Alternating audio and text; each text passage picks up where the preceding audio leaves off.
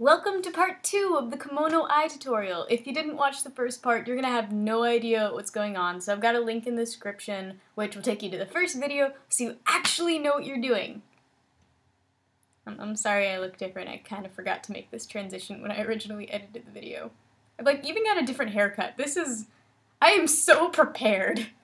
Using a clean, flat surface, take your this part, and it's going to be a pain in the butt, but peel this part off, being very careful not to touch the part that is going to be seen. So you only want to touch the part that you are not going to see. And you're going to just press your eyepiece down right on top of it, making sure you're using the correct one.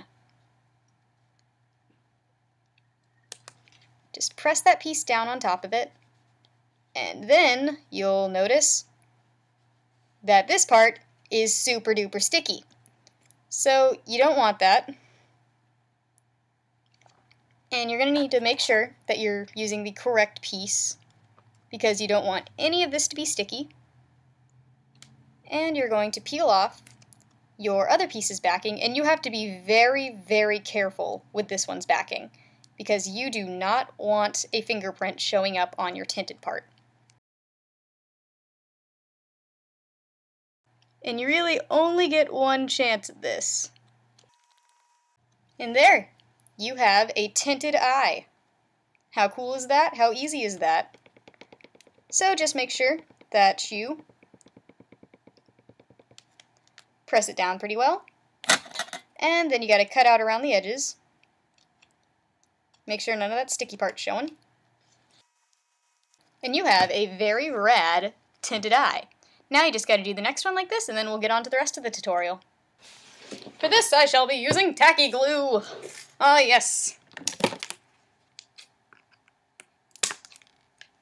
Gotta kind of nip the tip.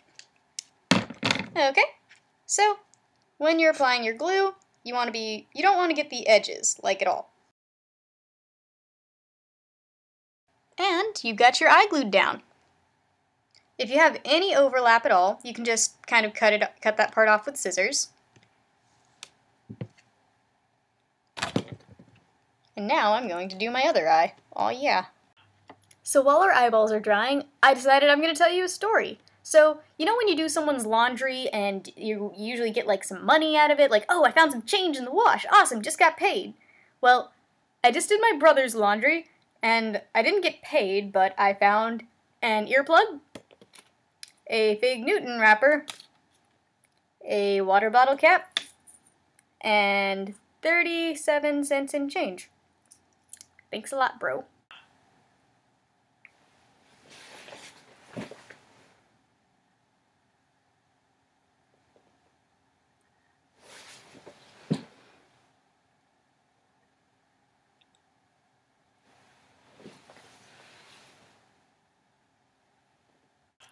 Throughout this process, it's a good idea to just sort of put this base of the eye inside of your head and see how it works.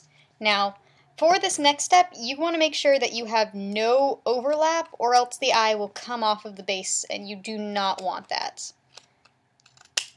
So you just, even if a little bit of white showing, that is not the end of the world. You just want to make sure that there is no overlap. And then you're going to take your really cool white base thing and sort of start with the more nice side out, I suppose. Well, there are two little dots on both sides. Okay. Oh yeah, crisis averted. And you want to make sure that when you wrap it around, you are going this way. Good side out, or something like that. And I'm not going to be facing that towards you because I actually do need to see while doing this. And you really want to make sure that, well, one, you have enough of this to go around your entire eye, because that would just be a catastrophe if you didn't. And also that you're not making hot glue show on the outside while doing this. I would suggest even doing a test run. with some not so good pieces just to know that you have the technique down.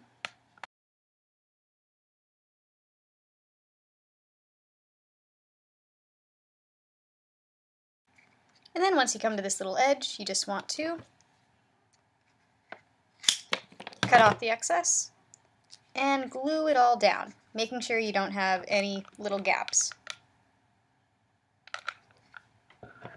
And I'm pretty sure that is exactly what I said, like word for word on my cherry blossom video.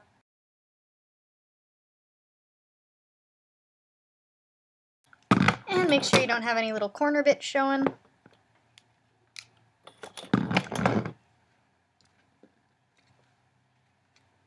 And then you have a fursuit eye. How cool is that? Also means that more often than not, you're paying for a very... So, now you have two little eyeball things just made. And right now, just to make sure that they're even and they look good, you can pop them inside your fursuit head. Wow, the vision's actually really good. That's sort of what you're going to be in for. Okay, this next part is going to be very important. This is going to get the plastic over the eye. And you could stop here, just color this outside part black, and you'd have a very nice, natural-looking eyeball. But what we are going to do, or what I'm going to do, I suppose, I don't know if you're going to do it or not, I want this plastic stuff over it. Because I think that's the look that I've always wanted to go for.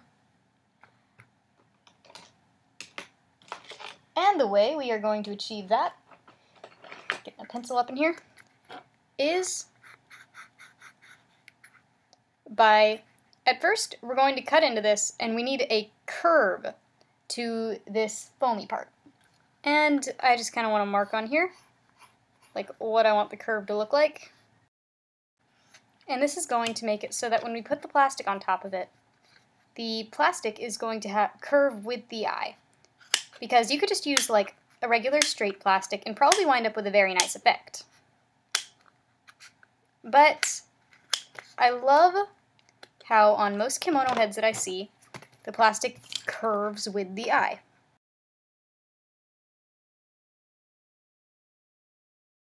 And now you've got a curvature to it. You kind of want to make sure it's like about the same on both sides. And you want to make sure the top of it is nice and flat.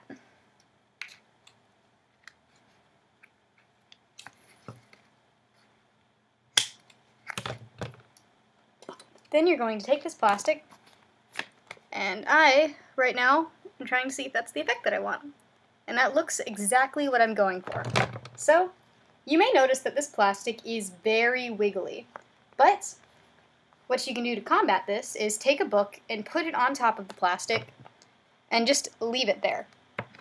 Leave it there for as long as it kind of needs to, and sort of cherry pick the pieces that you think are the nicest. And I'm just going to cut that out. And see, we've got a nice straight piece of plastic. Very little bending going on. I'm like a mon over here, no bending. And I would suggest Windexing this stuff, because you never know where it's been. But I'm just going to rub it on my shirt, because that totally gets things clean. And this stuff warps with heat. I'll just show you a little example of that. This stuff does not do well with heat. See, like if I were to bend this, it would keep that bent shape. So you want to be very careful with the amount that you're gluing. And you'll notice that glue doesn't stick to it as well as you'd like it to. So I'm not going all the way around with it. I'm kind of just choosing a few spots, like where it's at its lowest point, where it's at its highest point. I'm kind of letting it dry for just a bit before making sure that it is stretched very well over the eye and holding it down. Then I'm going to glue all around the edges.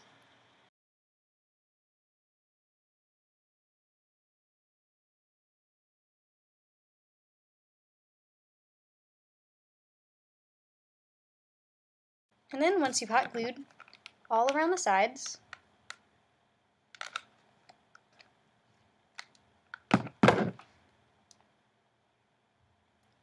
just check for cracks and kind of fill them in with glue. And now you've got a securely attached little eyeball. Ain't that cute? Pull off all your hot glue strings, because it's going to look pretty. Not very nice. And you got to do the same thing to the other eye. I suggest taking your old pieces that you cut off the eye, placing them around, and then cutting off from there. Now then, once you have the two domes on, they're looking very nice. Let me show you how to pop them in your head. So how you install the eyes inside of the head is you don't go in like this. You don't push them in. What you do is you go around the back and press the eye through that way. And that way, you're not sort of you don't kind of stand to rip off that domey part that you've spent so long creating. And that's how you put them in. But believe it or don't, the eye is not actually finished yet.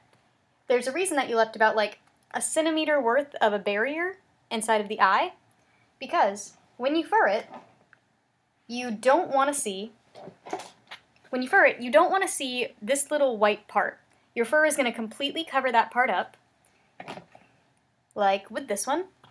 See, it's covered up all of the barrier, and to finish it off and make it look pretty, you want to take a piece of felt and draw out some eyelashes for it.